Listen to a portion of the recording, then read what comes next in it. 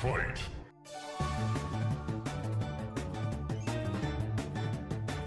Magikarp.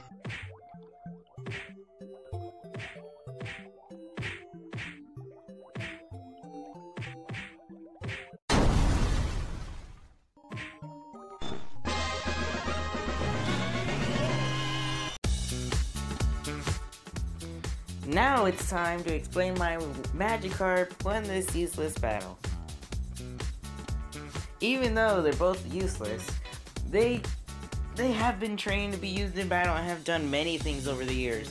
Cheep Cheep is faster and can survive in lava, but Magikarp was just able to just keep swimming in battle. Mega Cheep Cheep, or larger, is just harder to dodge in Mario games, not skilled. Gyarados was just too powerful against Cheep Cheep. Cheep Cheep was the fish out of water in this battle.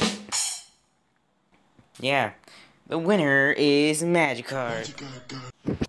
The useless Pokemon in Pokemon. Okay, well that's the useless battle. The next battle is...